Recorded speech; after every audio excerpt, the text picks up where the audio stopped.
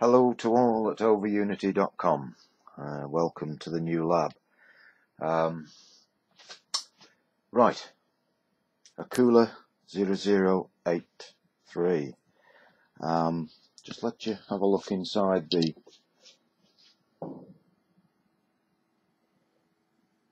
main core transformer. Possibly see the aluminium liner and center choke with a small amount of ferrite loading around the center point to help enhance the output from the primary coil. Coming back, there's my yoke equivalent main transformer T1, and we've got our two IGBTs on very large heat sinks, as you can see. Coming over, breadboard with driver, toroidal transformer, 75 volts AC, about 95 volts DC through a bridge rectifier. And right, anyway, let's commence. I'll just pop the supply on.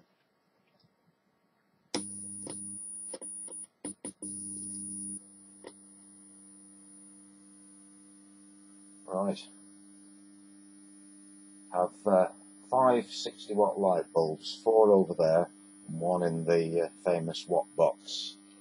I've got the frequency set to about optimum, 9.7 kilohertz. It's about trimmed as much as I can get the current down. We've got power supply unit is providing power for the driver chip. Moving over, I hope this doesn't freeze up like it did last night. I'm going to come in slowly. The upper trace is the signal being applied to the gates of the, or one of the gates of the IGBT. The lower trace is a 10-turn winding on the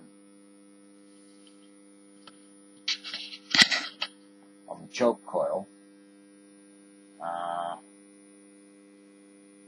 and that is showing, as you can see, nearly 3 times the bottom trace, if you notice, is oscillating at 3 times the frequency of the drive frequency.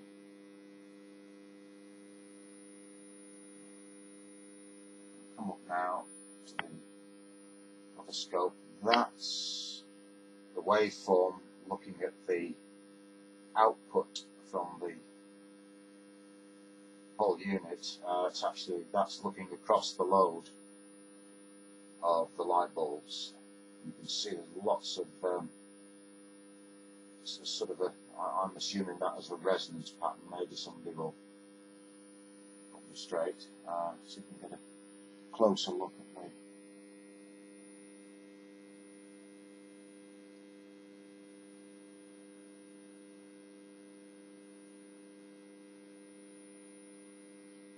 Come over to the watt meter. That's total input power, 211 watts.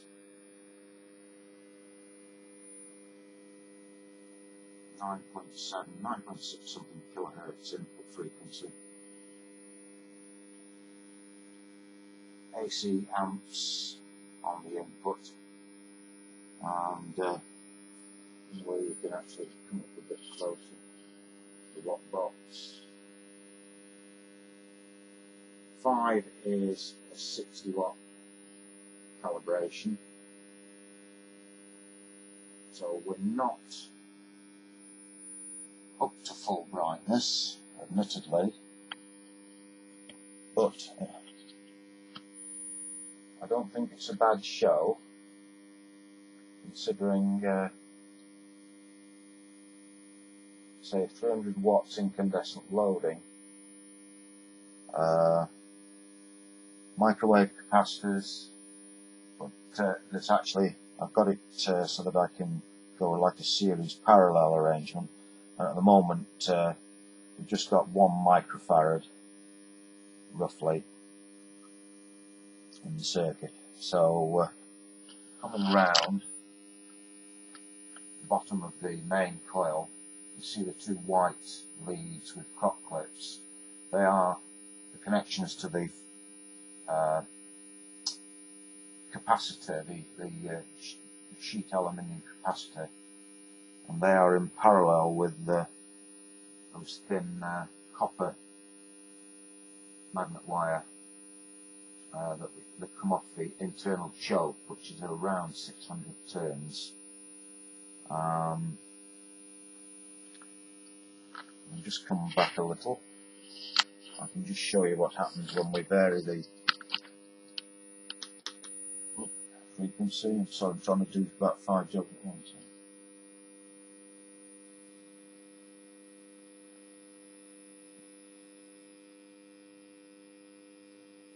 As you can see now, so the input current is going up.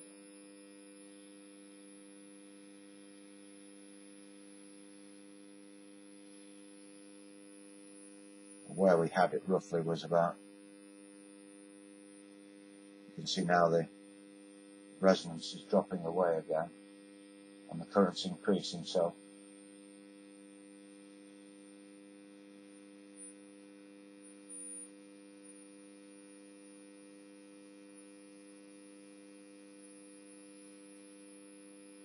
that's about it there.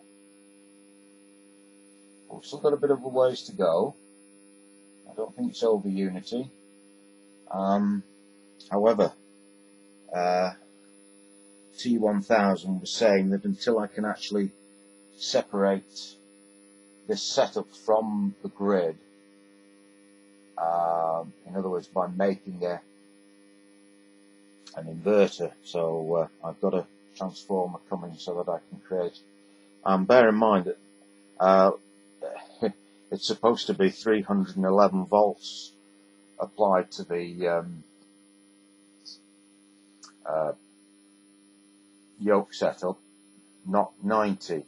So who knows what we might find when we actually get to drive it at full chat, so to speak.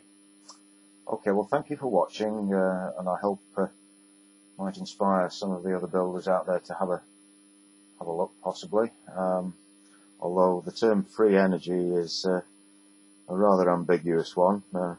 This little setup's cost a fortune. Anyway, many thanks for watching. Best wishes to all. Cheers.